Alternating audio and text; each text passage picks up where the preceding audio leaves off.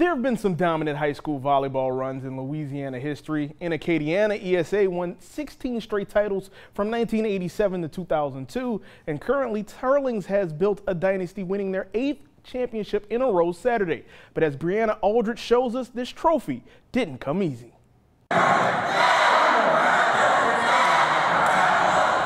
Crosstown rivals Teurlings Catholic and St. Thomas More brought all the energy Saturday as they faced each other for the second time this season, but this time the Division II state championship was on the line.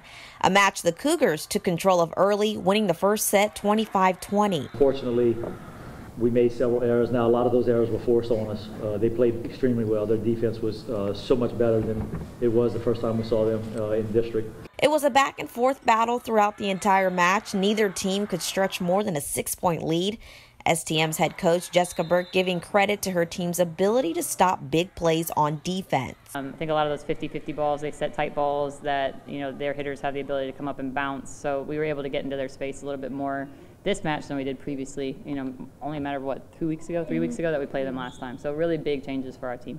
After being ahead 14-11 in set 2, the Cougars started to lose their momentum, and the Rebels continued to creep back in until they tied this match back up, winning the second set 25-19.